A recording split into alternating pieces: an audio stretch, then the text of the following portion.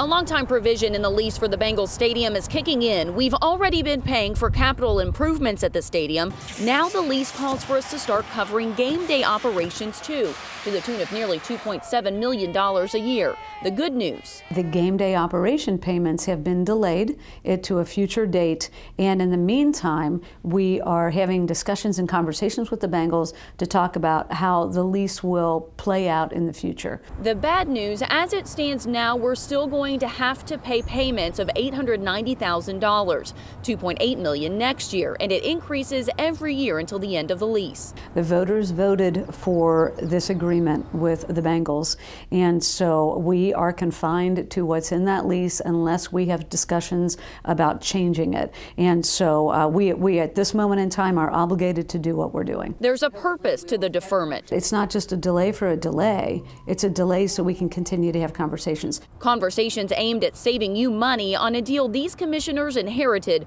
but hope to change in taxpayers' favor.